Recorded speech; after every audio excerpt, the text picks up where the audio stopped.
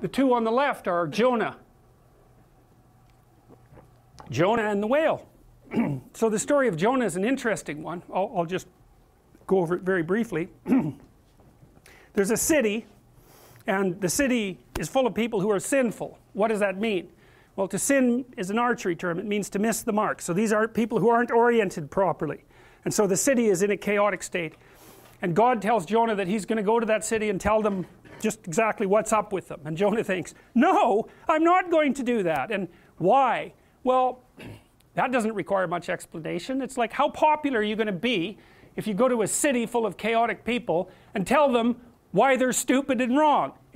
Jonah thinks, no, I'm not going to do that. I don't care if God's telling me to do it. So his conscience is telling him to do it, or his destiny is telling him to do it, or his orientation with higher morality is telling him to do it. You can read it any way you want.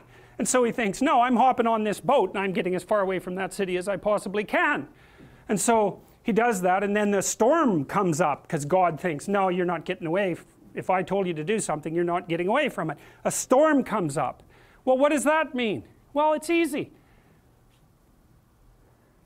Betray your destiny and see how long it takes you to be drowning in a storm.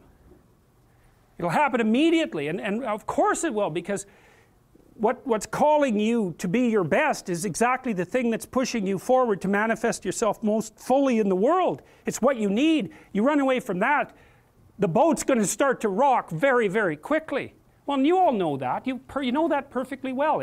It's hell, all you have to do is not study for an exam that you know that's coming up to see everything the storm waters start to rise and everything start to rock. It's pretty bloody obvious. So anyways, he's on this boat and there's a storm, and all of the people on the boat who can't quite discriminate chaos from weather because they haven't differentiated the world to that degree think, oh, the boat wouldn't be about to be swamped if some of us hadn't done something stupid and wrong.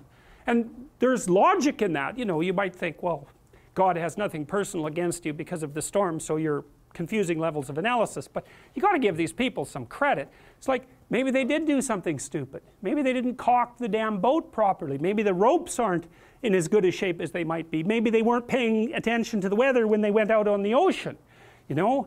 Or maybe they haven't made peace with their brother, and so their hearts are bent and twisted out of shape, so they don't make particularly good sailors.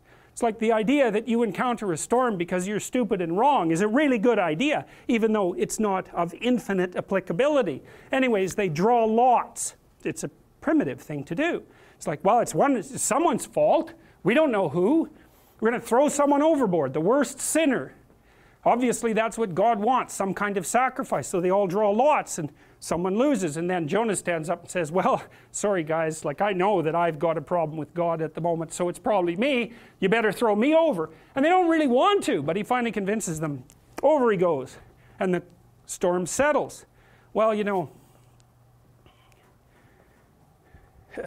sometimes if you're in a group of people in an organization, there is someone in the organization whose head isn't screwed on exactly straight. And they know exactly why it is and what they've done wrong and what puts them in that position. And they are poisoning the entire enterprise. And if you throw them overboard, or better, if they agree voluntarily to leave, then the storm will abate and everything will be okay. So anyways, they throw Jonah overboard, and a whale comes up and swallows him and takes him down to the bottom of the ocean. Well, we already know what that means because we watched Pinocchio. It's like when God abandons you because you've abandoned your destiny, and the storms come up, the probability that you're going to be taken down to the depths is extraordinarily high, and that happens in people's lives all the time. Well, so down there, Jonah repents. Well, what do you do when you're in the underworld? Well, you've been there before when things fall apart on you. Your friends have abandoned you. You're not as popular as you could be. You can't stand to look at yourself in the mirror. Into the underworld you go, and you think, geez, I've done a lot of things wrong. You know, maybe I should reconcile myself with the world and I could get out of this. Well, so that's what Jonah does. He thinks, all right, I've got this destiny. I better go do what God says. So the whale spits him out onto the beach, and off he goes to the city to tell them what's wrong. Well, that's what that represents. That's these symbols, you know. It's so cool. This second one I really like. It's so interesting because you see Jonah re-emerging from the whale, and he's got a halo around his head. You say, well, what's a halo? Well, have you ever looked at a quarter? Well, think about a quarter. A quarter is the moon. And who's on the quarter? The queen. The queen is surrounded by the halo of the moon. The queen's queen of the night. Gold coin, that's the king's head on the sun. That's the halo. Well, what comes out of the belly of the fish? It's the illuminated human being. It's the spirit of the illuminated human being. Well, that's what that means. Well, what does that mean? Well, what else would come out of chaos? You know, if you fall apart and then you put yourself back together, what is it that comes back out? Well, at least you're in better shape than you were before, you know, and then maybe you do that 20 times in your life, or 50 times, and you do it voluntarily.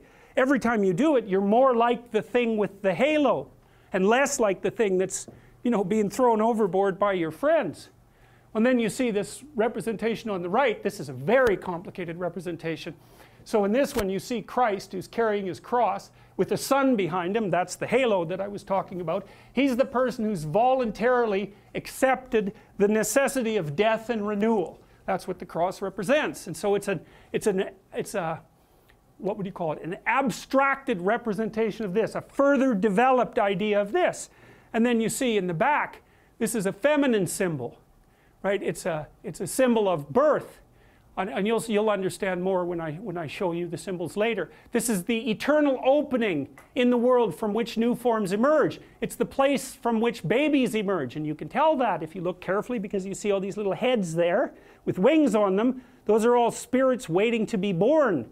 And so the hero emerges from the eternal feminine, willing to die and suffer, and in doing so defeating the snake's down there, and the adversary at the same time.